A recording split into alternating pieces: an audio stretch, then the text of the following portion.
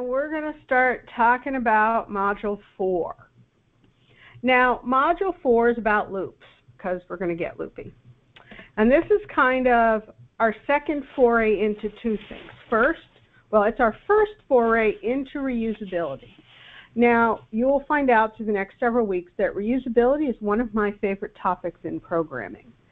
It may seem obscure, however, reusability, if you write your code right, then you end up writing less code if you make it reusable.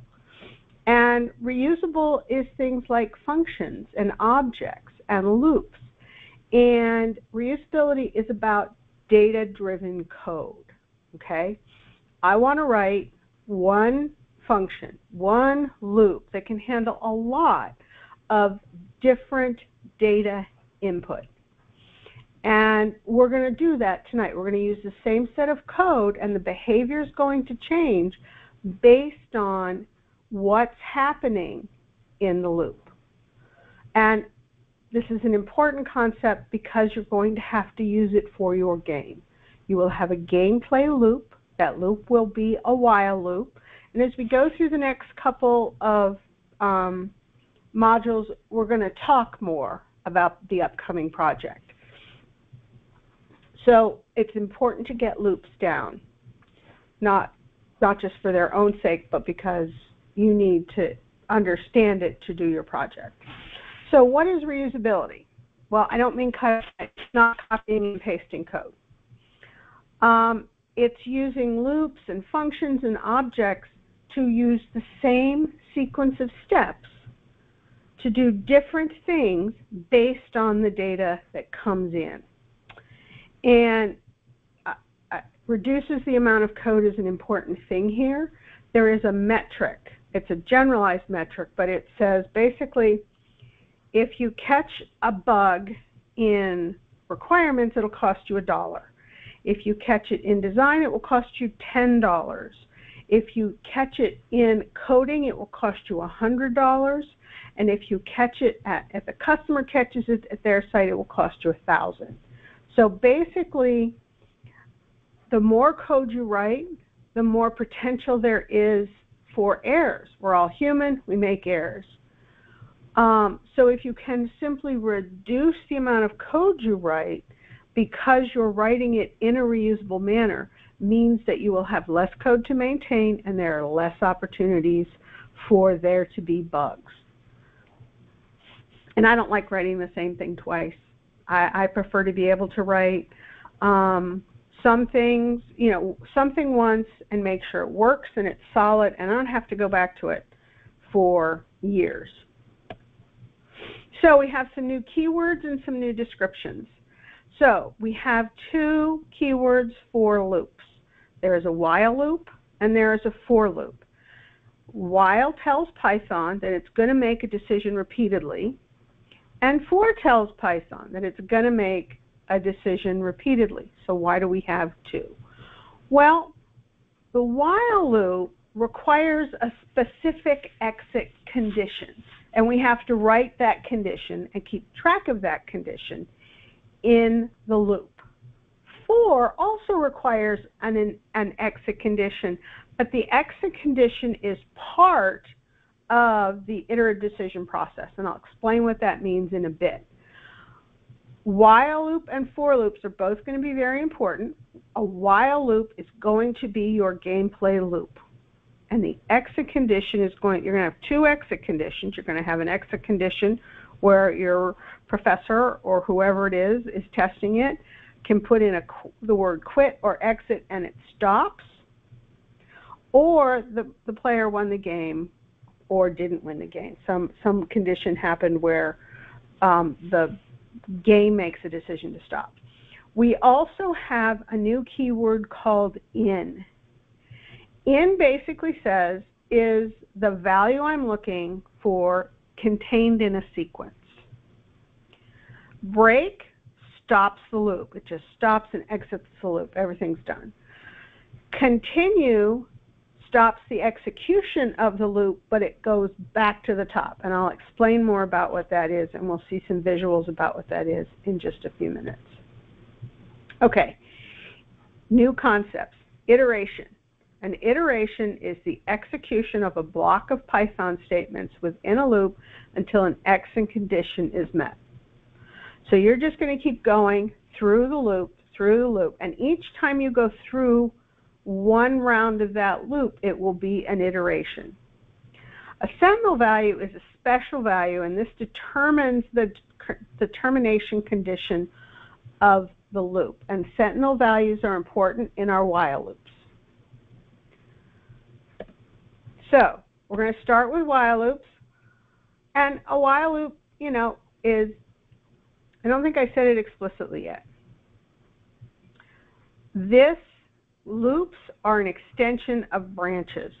Loops are about making decisions repeatedly. And we're making them using the same code. And what changes is the data that is being checked.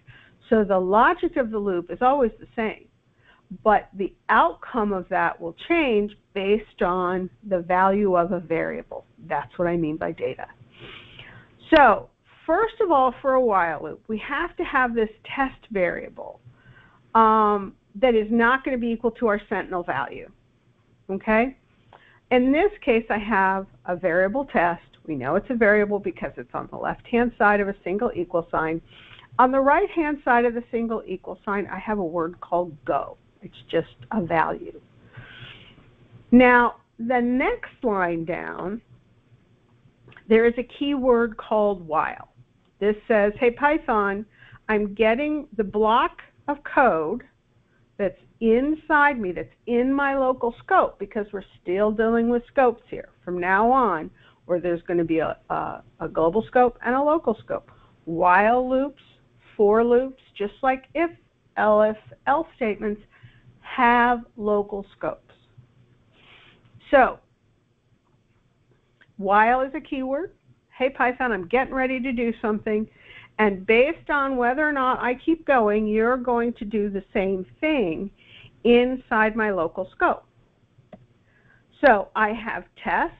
Test is the variable that's going to contain the data that's going to change. Test, the value of test changes. I have a conditional operator just like I had last week with if, elif with branches, because this is a form of branching and we are making decisions. Q is the sentinel value. Q is what test is going to have to equal for this to stop. Because you'll notice I have test is not equal to the letter Q. That means that I'm going to continue to do the stuff, the two lines on the local scope of the while loop, until test is Q. And when test is Q, it's all going to stop. And I can read this just like a true-false question. Test is not equal to Q, true or false. Now you'll notice the line above it says test equal go. And that means I can actually enter the loop. If I set test equal to Q, I'd never get inside that loop. I'd never actually start doing any of the local scope code of that loop.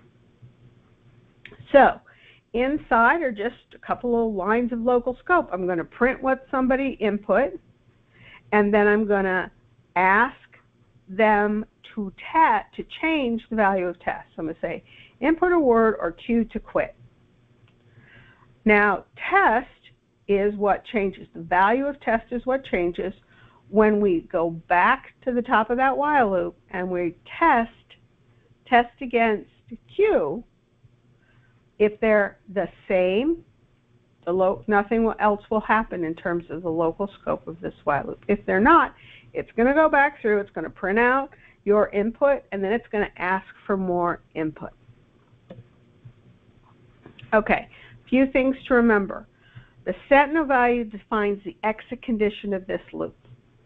So here I've got test is not equal to Q. I could also have another condition. I could say test is equal to the word quit.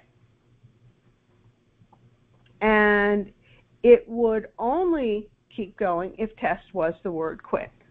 So there are all kinds of things. What I'm just trying to say is the operators that we learned last week, the relational operators and the Boolean operators, all can be used in a while loop. This is a simple example, but you can make complex decisions in a loop just like you can in a branch.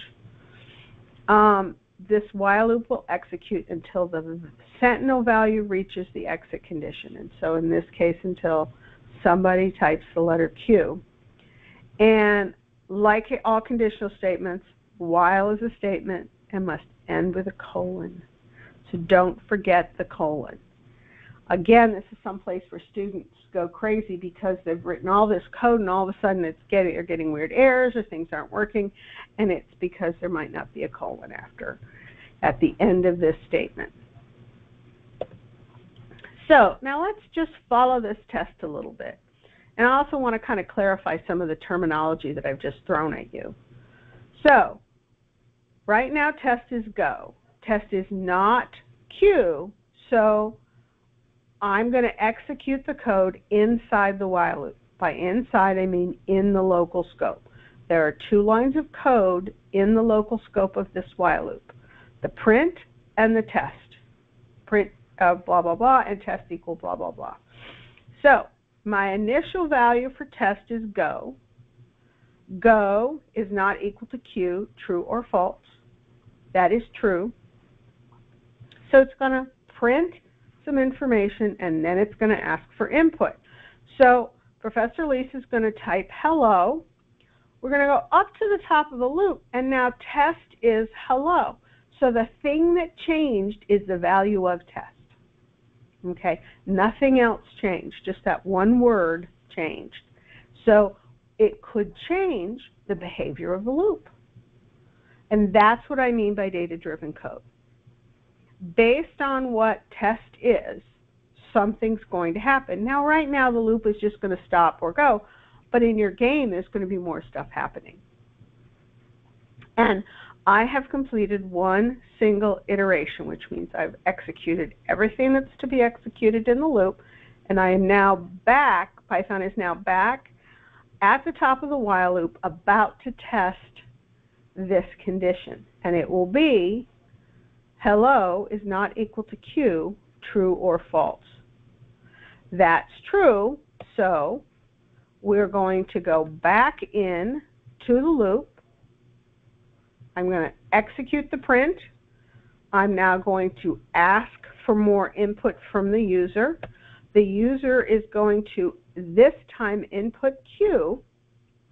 Q goes back up to the top of the loop. I've just completed my second iteration through the loop. And so now Python's going to do the evaluation again. Now, the only thing that changed was the value of test. Test is now the letter Q as opposed to being hello, which it was in the previous iteration. So Python's going to say Q is not equal to Q, true or false. This time, that's false. So what's going to happen is, well, we're now testing it. Test is Q, and it stops the loop because this has now evaluated to false. All the other times before it evaluated to true. So now we're evaluating it to false, so the loop stops. This is what I mean by data-driven code. The only thing that changed on those iterations was the value of test. Each trip through the while loop or a for loop is called an iteration.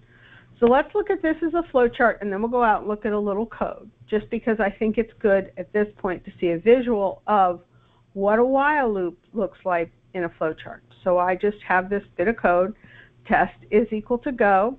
If test is not equal to Q, output test, input test, and then go back to that little diamond for the if statement. That is a loop.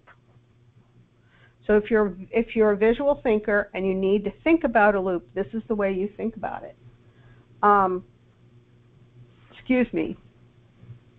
You literally can move from the if statement, and it always has to be true if it's going to enter the loop, and then you're going to do whatever you do in the loop, and then go back to the question.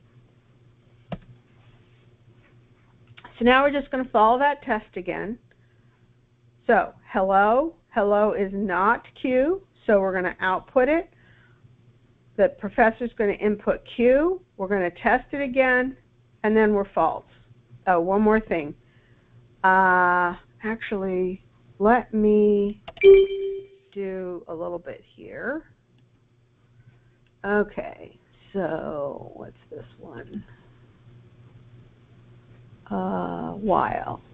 Okay, this is a good one because, come on, why isn't it?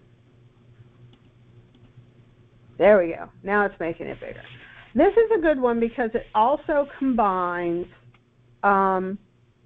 if statements. So you can have loops inside of loops. You can have loops inside of if statements. You can have if statements inside of loops. All of this can work together. So in this case, we just have a challenge, and we've got while usernum is greater than 0, and usernum is just going to be an input. Somebody's going to input it. So I'm going to have an input up here and an input in the loop. It's important in a while loop that the condition can change, that data-driven condition can change inside the loop. So this has to change here, because if it doesn't, this line of code is gone. It will never be executed again. It's in the global scope. So in the local scope, we have got to change that the variable that we're using to test against. So I'm going to do this, and I'm going to do challenge for, of course, it's all the way down here, isn't it? There we go. Okay, so we're going to debug this because we all know I like the debugger. So I am here. I am waiting to input something. So I'm going to input 3. So I now have a usernum of 3. I am going to print body. I'm going to step over that. It's just going to output it. Here's the console. I output body. If I go down to here to variables, I have usernum is 3. So if usernum is less than 10, I'm going to say young. Otherwise, it's going to say old. So I print young. Console, we see young. Variables are still the same. Now I'm about to change usernum. Changing usernum here also changes usernum here. Okay? So it's the same variable. Even though that this is in the local scope, because it was also defined in the global scope, it will change the value in the global scope. So let's look at that. So I'm going to step over, and I'm going to go to the console, and I'm going to enter 42. So now we will see that usernum changed to 42. Okay? So it's 42 here. There, come on. I'm highlighting this. It should tell me, but it's 42 there as well. There you go. So data-driven code, the only thing I did was change usernum, and it's going to change the behavior inside the loop. So I'm now going to print body. So variables, usernum is 42. And now usernum is not less than 10. So it's going to say old. I'm going to input, and this time I don't want it to do anymore. So I'm going to input a negative number, -1. And when it gets here, it's going to exit the loop.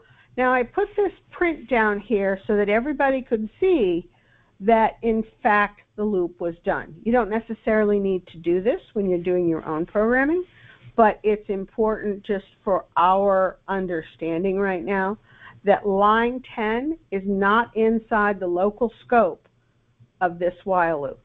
Okay? We know that because we have to indent in a local scope.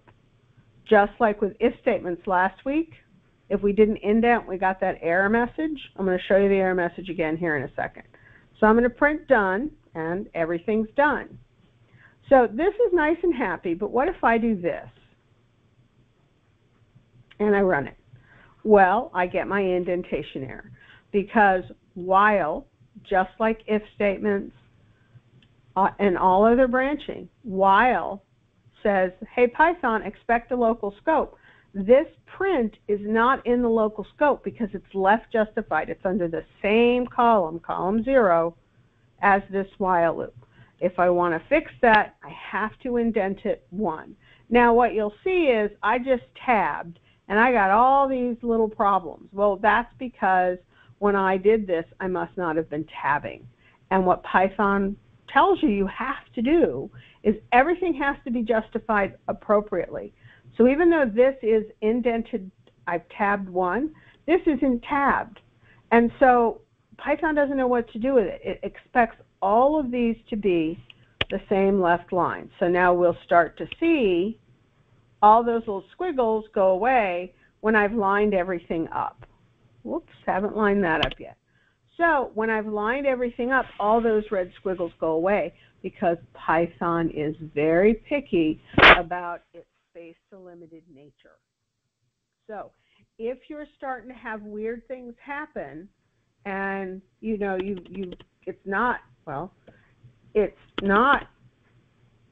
it's in a local scope, there's definitely a local scope here, but I have something like this where the second, third, fourth line in my branch or in my loop has that red squiggly, and I run it and it says indentation error, and you're like, this doesn't make sense because I indented print, it's in the local scope. That happens because this print and this if are not left justified appropriately. They both have to be at the same, they both have to line up. And if this went into another local scope, they would have to be lined up. The same thing would have to be here. If I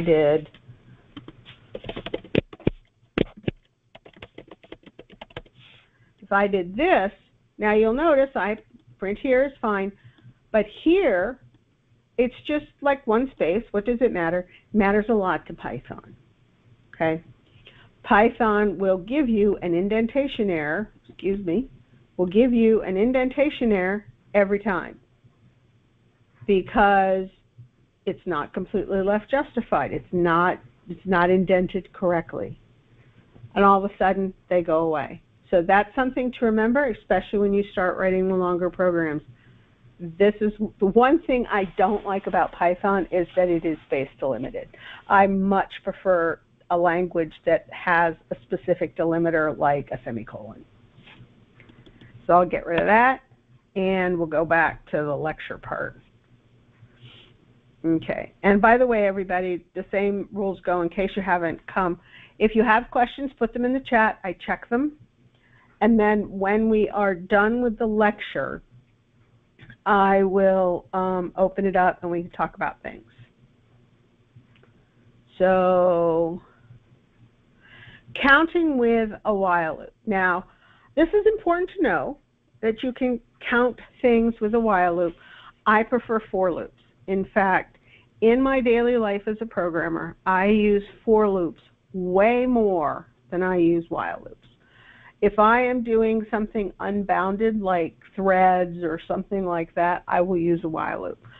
But if there is a finite set, whether that be numbers, whether that be something from a dictionary, whether that be an array, I use for loops.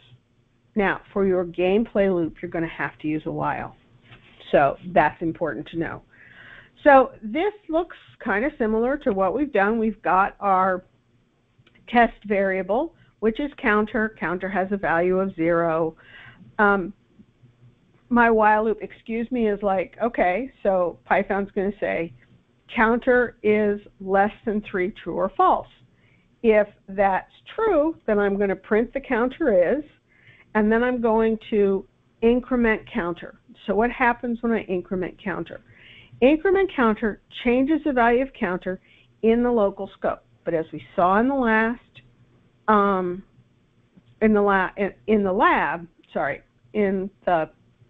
the challenge, since counter was defined externally and it's in the global scope, when we increment counter inside the while loop, in the local scope of the while loop, we actually change it everywhere. We change it for counter, we change the counter in the global scope because they're the same thing. They're looking at that same block of memory. And so when I do that, what happens is I'm just telling the loop, okay, now go up and check counter again. So if I start at 0, I'm going to check counter after I do counter equal counter plus 1, which is going to be 1. And then I go through the loop again. I'm going to do counter equal counter plus 1. Counter will now become 2. And that's fine. And then on the third go round, it's going to say sorry, because you are now at 3, and 3 is not less than 3. So that's how you count with a while loop. If you don't do a lot of counting with while loops in this class, and I'm not going to worry about this that much, I wanted to introduce it, but you do need to understand while with sentinel values, because that's for your gain. And if you're going to do counting, you're almost always going to do it with a for loop. Okay, so now we're going to talk about for loops. So for loops have a little bit of a different anatomy than while loops. For loops, you'll notice there's no value that's been defined in the global scope. There's no variable line of code above that for, okay? And that's because that variable is defined in the statement of the for loop itself. And that's something new. We have never done that before. So if I look at this line of code in front of me, I have for. For is the keyword, and it's going to tell Python you're about to make decisions repeatedly, same way while did. Now I have this word num. There's nothing special about the word num. I could have made it Fred. It is a variable that is defined and will be used only in the local scope of this for loop. But I didn't have to define it outside the for loop. In is a keyword that says, hey, Python, expect a sequence to come next. And we're going to talk about range in a few minutes. Range is a special function with its own slide, but basically range creates a sequence. It creates a list. And so I can read this as long as num is less than 3, keep going. And then I can print num is format num. And it will only execute if num is less than 3. Now, this is how you count with a for loop. Let me escape and say this is 2 lines of code. This is 1, 2, 3, 4 lines of code to do the exact same thing. If I can write fewer lines of code, I'm going to, which is why I use for loops a lot more than I use while loops, because I'm writing less code.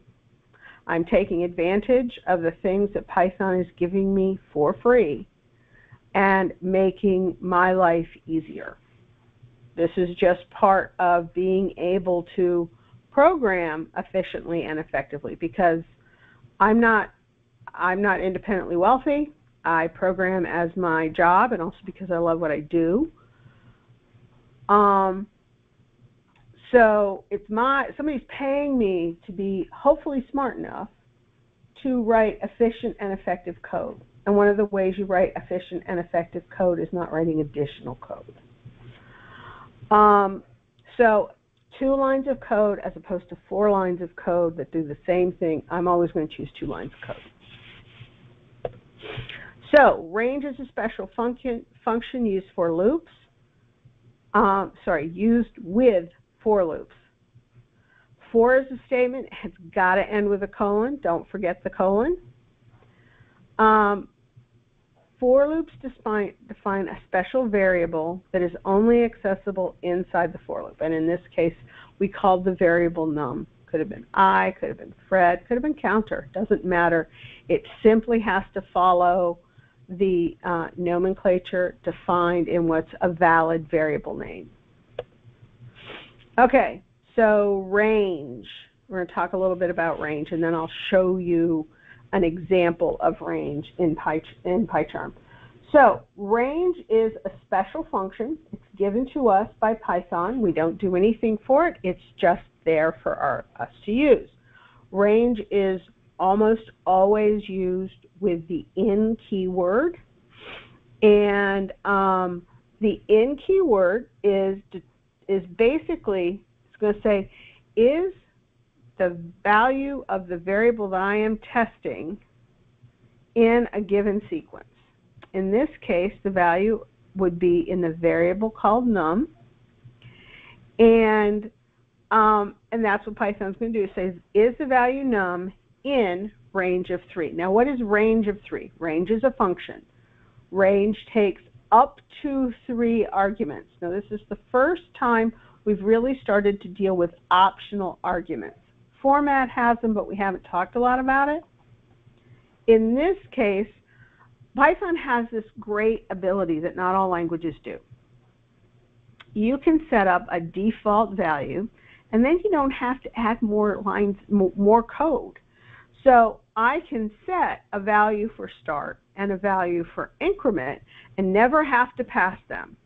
So even though range takes 3 arguments, I only actually have to ever tell it one, and that's the stop. It will always assume that start is 0, and it will always assume that increment is 1.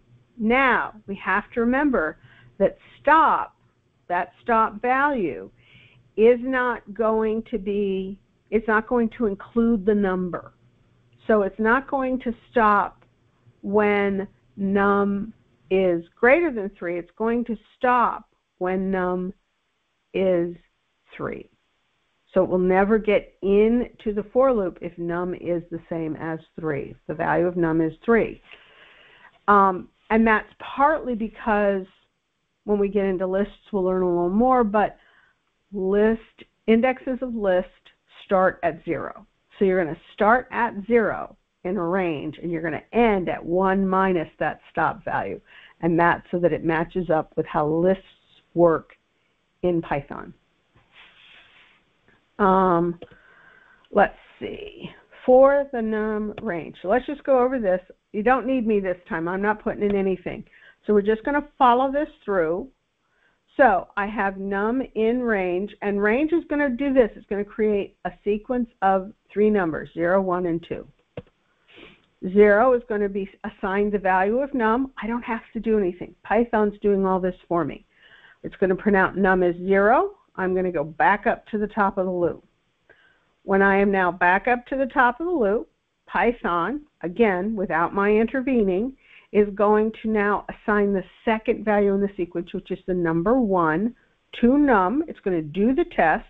It's going to print it out. It's going to go back up to the top of the loop. Again, I haven't told it anything. It's doing this all on its own for me. So now Python's going to say, okay, now I've got one more number in the sequence. Num is now going to be 2. I'm going to print num is, and then I'm going to go up to the top of the loop. There's nothing more in the sequence. I haven't assigned it a 3. 3 was never part of the sequence because range created it starting at 0. So it's 3 numbers starting at 0, which would be 0, 1, and 2. And then I'm done. That's simple.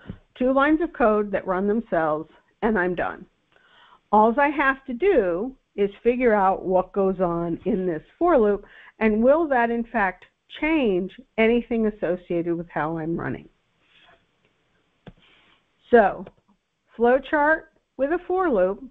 Now, this is going to look kind of like we just saw with a while loop. So, in this case, I have num equals 0. If num less than 3, if that's true, I'm going to output num. I am then going to say num equal num plus 1. And I'm going to go back up to my decision, and false, it ends. So this looks like a loop. It looks very much like the while loop. And there are some things in this that I didn't have in the code. I didn't have a line of code that says num equal num plus 1. Well, I didn't have a line of code because I didn't need it. It's Python, something Python did by itself. Flowcharts are language agnostic, so you can't assume that they're going to do that. Why did I show you this? Because it's important to understand, especially when you're starting to write more complex flowcharts for things like your game and your functions in your game, to understand that it's not Python specific. When you're doing design is not language specific. And so this is what a for loop looks like, and it's very similar to what a while loop looks like. So let's go and do a little bit of code, which is this. No, I don't want any while loops, I want for loops. Okay.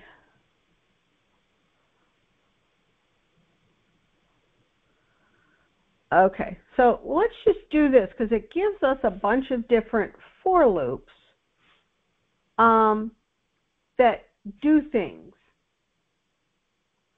For elem in range 0, where does elem come from backwards? All right, let's run this. I may not have put all this in right.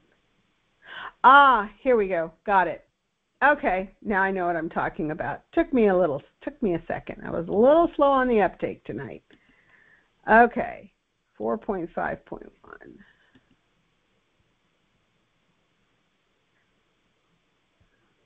Okay. So, what do I have here? Well, I'm going to do some stuff with stock price information because, you know, as all teachers are, we're big in the stock market. So I'm going to enter a series of stock prices, and then we're going to do some things with it. We're going to print it out. We're going to print the length of the stock price, and we're going to print the stock price element. Anyway, let's take a look. And by the way, we're using this split, which we've talked about in the past, and it is going to take a comma-separated string and turn it into a list. So let's debug this, and I'm going to go to console, and I'm going to enter my stock prices.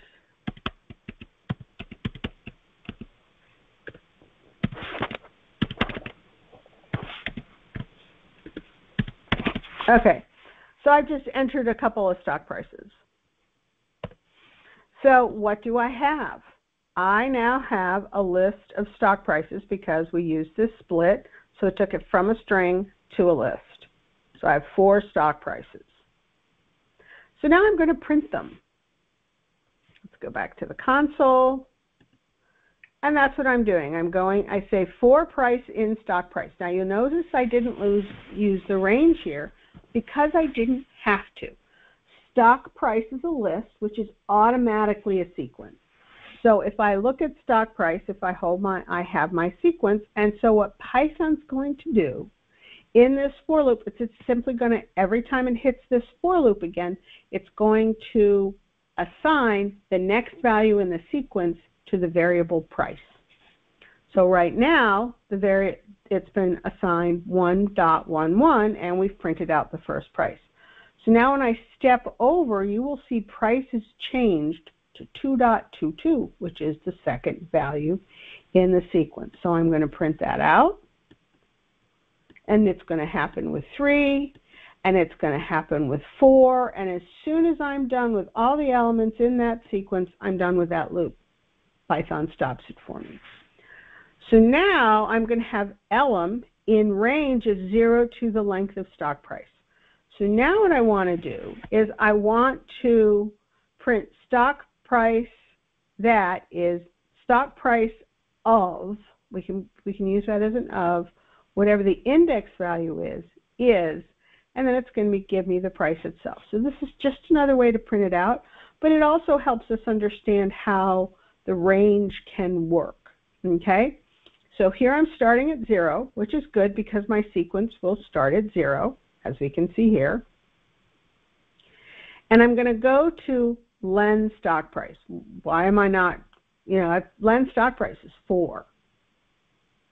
So why am I going to 4 and not 3? Well, because I have 4 elements in the list.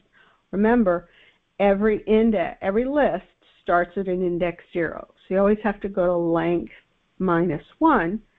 Range already does that for us. So we don't have to change anything here. We just have to say, go to the length of my particular sequence. So I'm just going to walk through this. I'm going to say stock price, so element is 0. Stock price at element 0 is 1.11. I'm going to do LM1, LM2, LM3, and now LM4. I don't have to do any more. I'm done. So now I'm going to go backwards.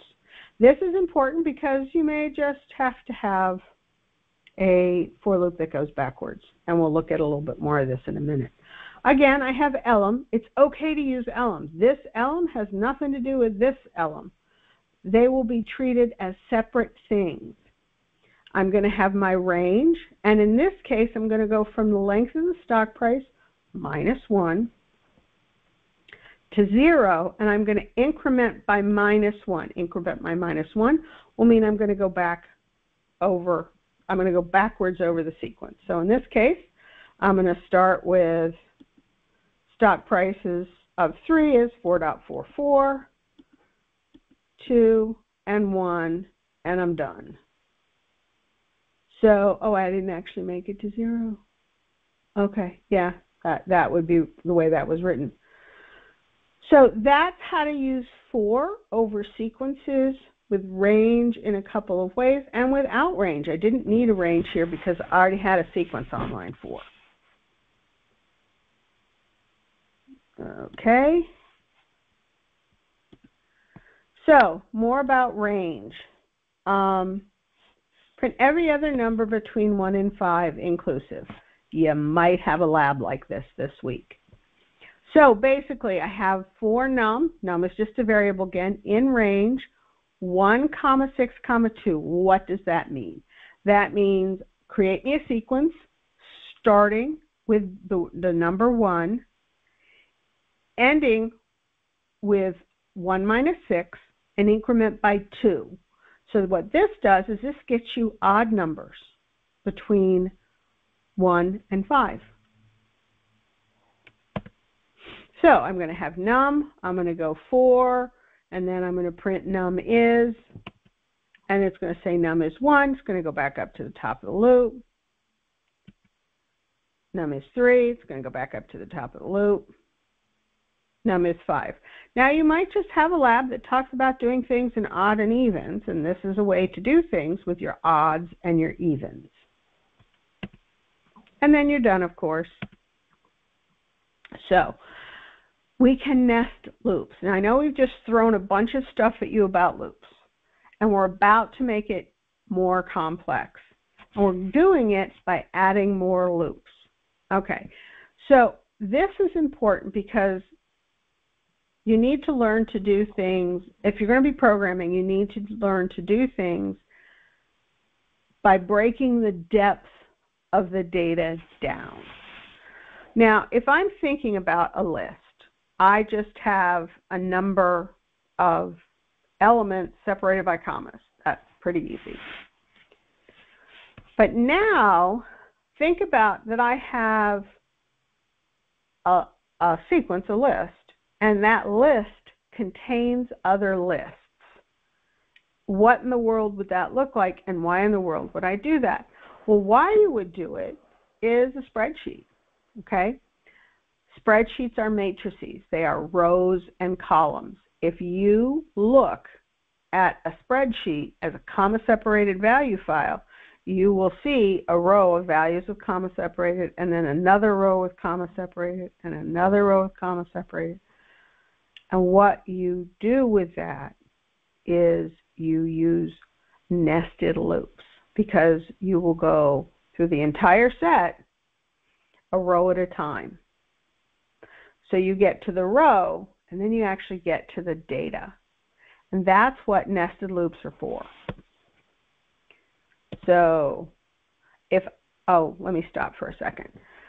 If I'm looking at this, I have the value rows, and it's inputting a number of rows, and I'm going to input a number of columns. And then what I want to do is I want to print the number of rows and the number of columns, and we're using a nested loop to do that.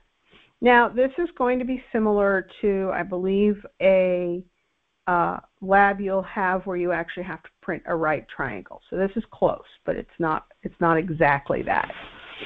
So what I have is in the for loops, I have for outer in range rows and then for inner in range columns. And I'm going to print a star, and I'm going to end them with a space. And then I'm going to print, when I'm all done with each row, I'm going to then print a new line. And you know what? I'm going to go through this, not on the slide, but I'm going to go through this actually in the code. I think it'll be clearer. Let me know if you don't think it is. So this is, what was that? Sorry about that. I just lost the number in my head. 4.1.3, that's not right. 4.13 maybe? Let's go look. Okay, that's while. That's while.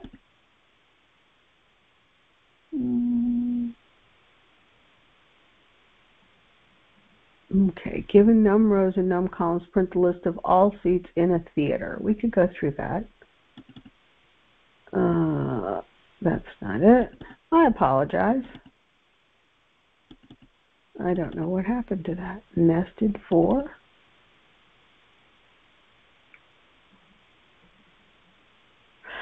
Inner times outer. I don't know what I did with that. Okay, well, we're going to go with one similar. That's not it. That's it. So, given rows and columns, print a list of all seats in a theater. Okay, that'll work. Well, you know, I'd rather do the one I'm talking about because it's closer to the lab. So, give me a second.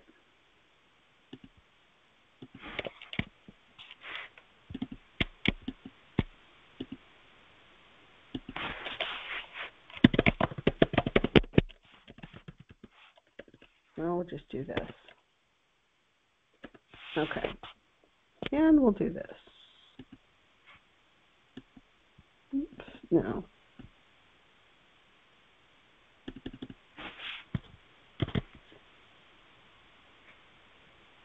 Apologize for this. It does not like it when I copy those in. Okay, we're backing this one out. We're just going to do this guy. Sorry about that. I'll make sure that that's in there next time. And when I do it tonight. Come on.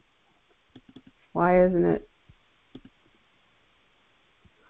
Do not know why it's not allowing me to zoom in. So, what we're going to do is we're just going to print the number of the list of all the seats in a theater. Rows are numbered, columns are lettered. So it's A1 or 3E, and print a space after each seat. So how we're going to do this, I still can't, oh, there we go. There we go. Sorry about that. So I'm going to ask for two inputs. I'm going to ask for a num rows and a num columns because this is a matrix. And I'm going to print a new line. And then I'm going to say for cur row in range 1, num rows plus 1. Because in this case, I'm giving it the number of rows that I have, but I want it to actually end with that num rows. And then I'm going to say cur col let A. So I'm just going to say A is the current column. And then I'm going to say cur col in range 1, num cols plus 1. And I'm going to print format cur row, cur col, and then end it with a space. And then I'm going to get the character, and then go back up to the top of the loop. But what I want to really demonstrate in here is what happens in a multidimensional array, because that's what this is. So, is that right? 482. Let's go get that. 482. There we go. So, can I make that a little bigger? Yeah, that's better. So now I'm going to start the debugger, because we all know I like the debugger. And it wants me to print a number of rows. So I'm going to say it's got 4 rows and 5 columns.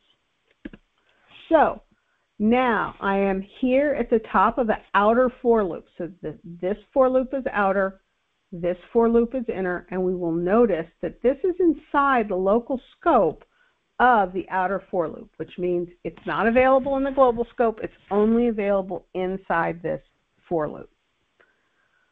So, per row in range, so I'm starting with 1 because I don't have a seed 0, and I want to go to num rows plus 1 because I actually want the number of rows. I actually want the 4 rows that I told it I want. So I want 1A, 2A, 3A, 4A, and not 0A, 1A, 2A, 3A.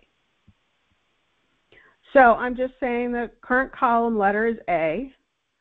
And now I have my columns. So I have num columns. Num columns is 5. So range is going to create me a sequence. Again, it's going to start at 1, which is different than what we had originally talked about in the slides. But it's going to start at 1 because I want my columns to be 1, 2, 3, not 0, 1, 2. And then I'm going to go to, my end value is going to be num columns plus 1. So in this case, that will be 6, so that I actually get columns 1 through 5. So let's just go through the loop, and it's going to print just the current row and the current column letter, and then it's going to end. So what did I get on the console? I got 1A. So now I'm going to step over this, and guess what? I don't go all the way out to the top loop. I'm staying inside the local scope, and I am in the inner for loop. So I'm going to step over this. Now, why didn't I go all the way up to line 15? I didn't go all the way up to line 15 because Python knows I haven't finished with lines 17, 18, and 19 yet, because I haven't evaluated all of the possible columns. So Python automatically is not going to go back up to the outer loop. It's going to stay in that inner loop until it's done, or until you tell it to stop.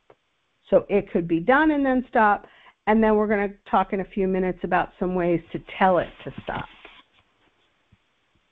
So we're going to step over, and now the current column is 2. So I'm going to now have 1B. I'm going to have 1C, still in that inner loop, 1D, 1E. Now, I just went to the outer loop. I went to the outer loop because right now, everything in that inner loop was done. So what's going to happen now? Well, Python's going to say, okay, have I finished with all the stuff for num rows? Well, no, I haven't, because I've only been on 1. So now I'm going to step over. Now, cur row is 2. I'm going to start back at letter A. Letter A is just going to start again because I want to start again at A.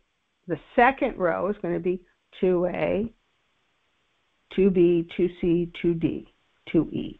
So let's see. Now when I hit line 17, when I hit this inner loop, Python is acting as if, okay, we're starting from scratch. Whatever we're starting with, we're starting from scratch. So I am going to step in. Now the only thing that will be different between row 1 and row 2 is cur row.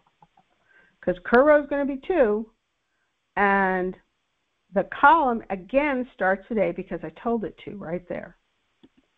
So now I'm going to print the seats for row 2, and now I'm on to row 3. Same thing. I'm going to finish row 3 before I go to row 4. Here I'm going to go to row 4. In the inner loop, the only thing that's changed is this cur row.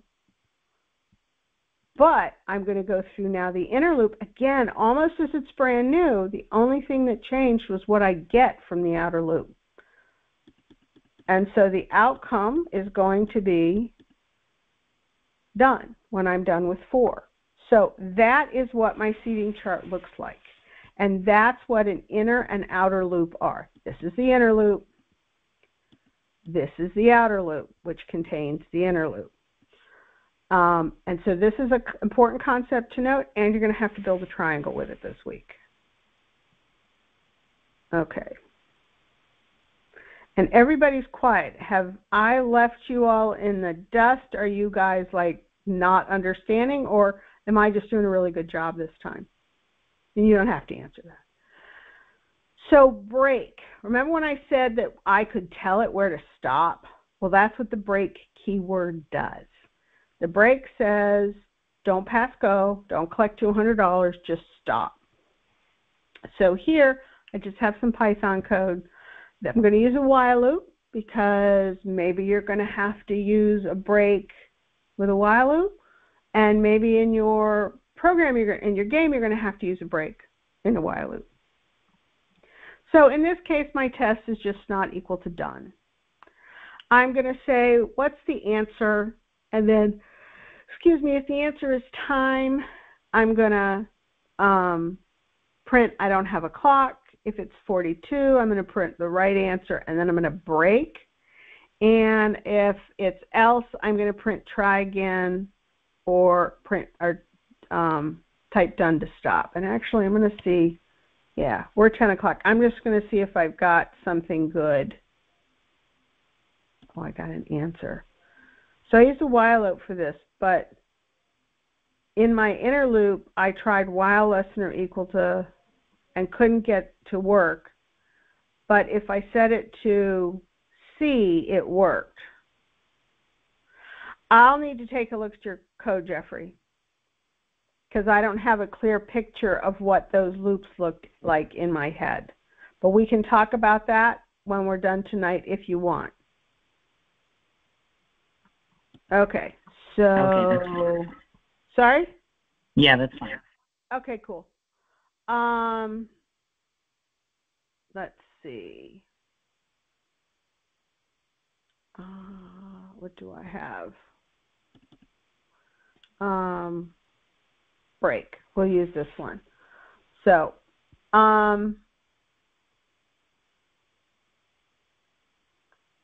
so if the Simon pattern is not equal to the user pattern, break.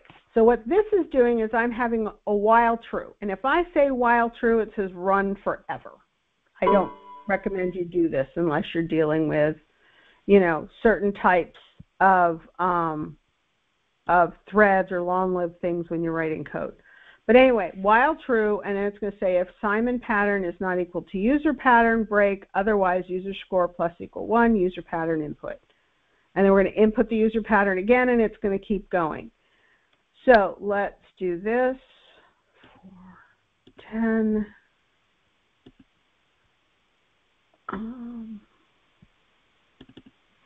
Okay. So as always, we're going to use the debugger because we know I like the debugger. So I'm going to print in the Simon pattern is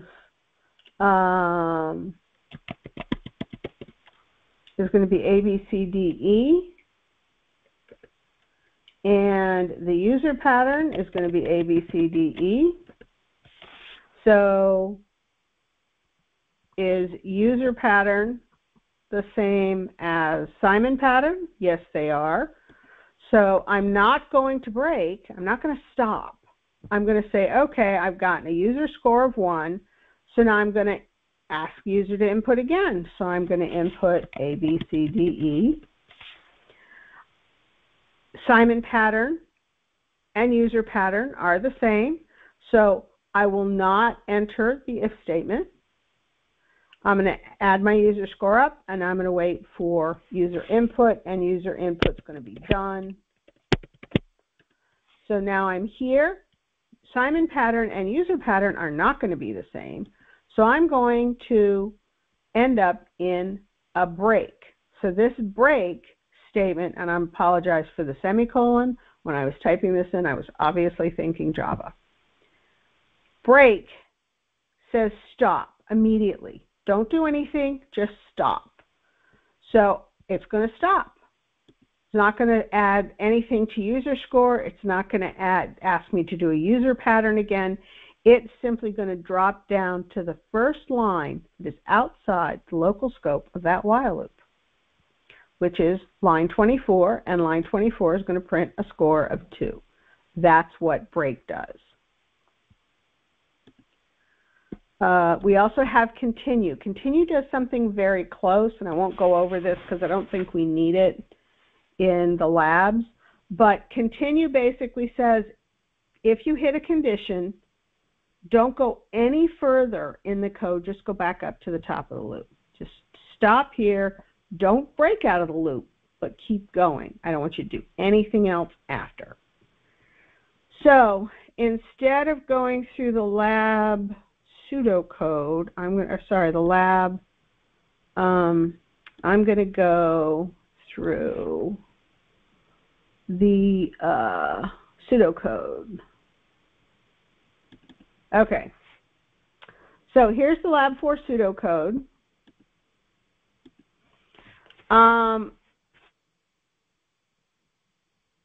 So here I want a line of text, and I'm going to output the number of characters, and I'm going to exclude spaces, periods, or commas.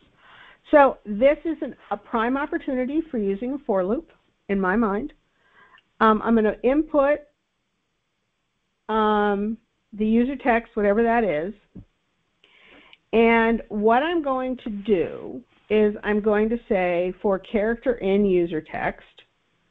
So if the character is not equal to a space, and the character is not equal to a period, and the character is not equal to a comma, then I'm going to increment char count. And when I'm done, I'm going to output char count. So that's what I'm going to do. So I can use a while loop here if I want, but I really think a for loop is the best thing.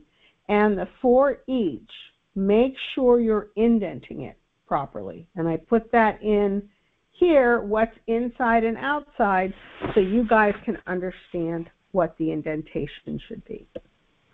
Okay, so now we're getting a little bit more complex. So here what we're doing is we're modifying passwords. So somebody's going to input a word, and I'm going to create a password from that word.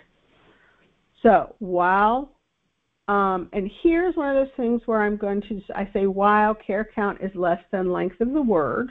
That's completely acceptable. I could do a for loop here, but I have to do a for loop. Now I could do a for loop here too. You can do a for loop or while loop.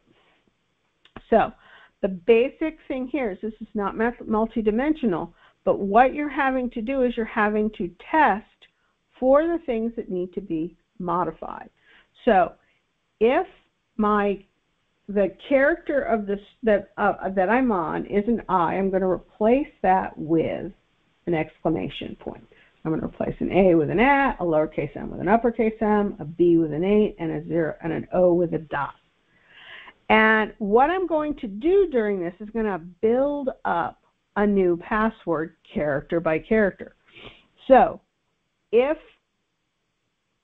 I have this set password up at the top, so if the character is equal to an I, then I'm going to set password equal password plus exclamation point, not I.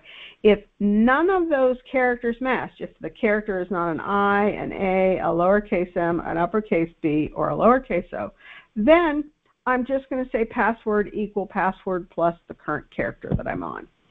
And I'm going to do that as I move through whatever the password, the word that was typed in is, and I'm also going to keep a character count, because if I'm doing this in a while loop, then I have to keep a character count. If you choose to do it as a for loop, and if you're in my class, that's fine, then you don't have to worry about this extra character count. And then at the end of the password, I'm going to say Q*S, and then I'm going to print out the password.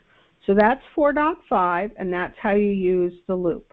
And it's just a big set of conditions: if, elif, else. So here, what we are doing, this is a nested loop, and I put while in here, and I think I did that to talk about pseudocode, because pseudocode is language agnostic. Now, I probably could have put for in here, but I didn't, because I'm doing pseudocode. When you do your pseudocode, you're not going to say, you're not going to assume that, oh, I have for and Python's going to do all this stuff for me. You could use a for loop here and make things tighter and easier. So basically, here I am creating a right triangle. And I'm going to put in a character and a height. So I'm going to I'm going to say, while counter is less than the height, so height is some number, I'm going to set the inner counter to 0. You're always going to start the inner counter at 0.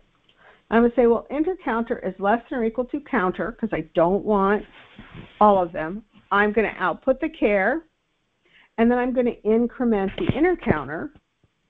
I'm going to output a space when the inner counter is done. I'm going to set counter equal counter to +1. I guess this is a box. This is not a right triangle.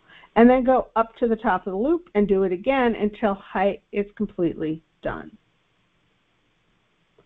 So that's how you're going to do that particular assignment.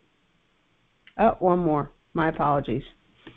Now, this one seems to be very short, and it's very nice. So basically, I'm going to put in a word and some tokens. And what I'm going to do is output eating tokens of 1 space tokens of 0 a day keeps the doctor away. So eating an apple a day keeps the doctor away. That would be the kind of thing you're doing with this.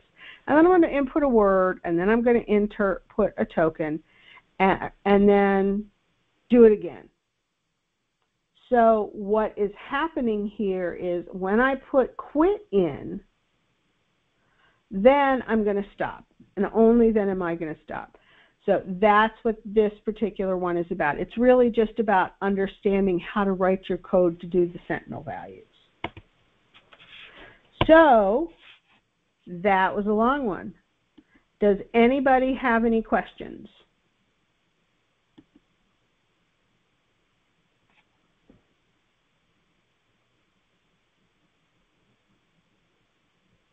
Going once?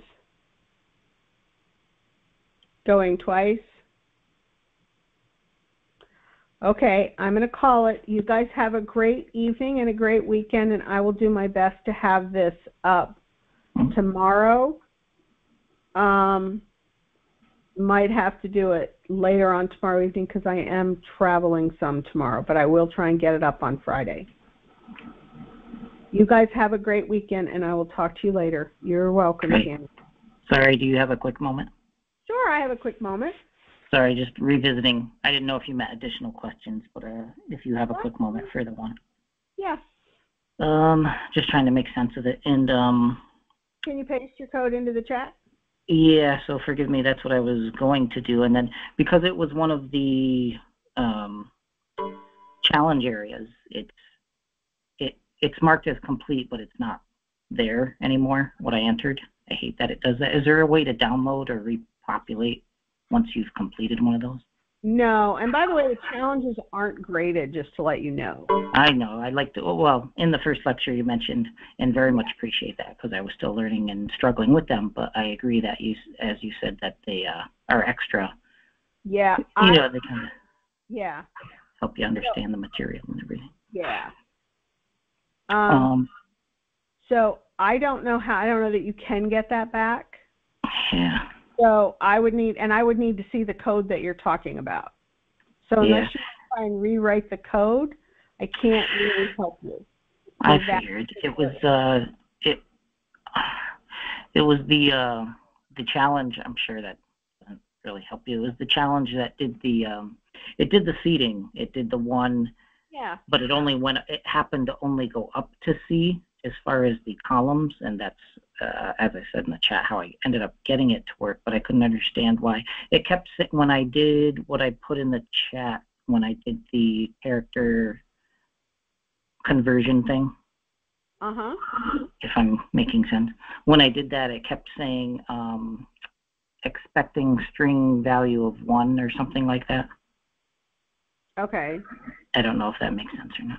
No, it kind of doesn't. I figured. I was really hopeful it was still going to be here, and it's blank. Next time you have something like that, just take a screen capture.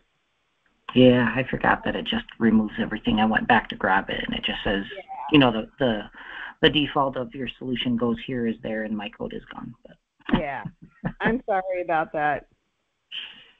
It's okay. Like I say, it's marked as complete and done. Well, like you said, no points, but yeah, just trying to make sense of what it was saying and why I couldn't use that as the end value as far as the range, setting it to say while the inner loop was less than or equal to, and then the conversion.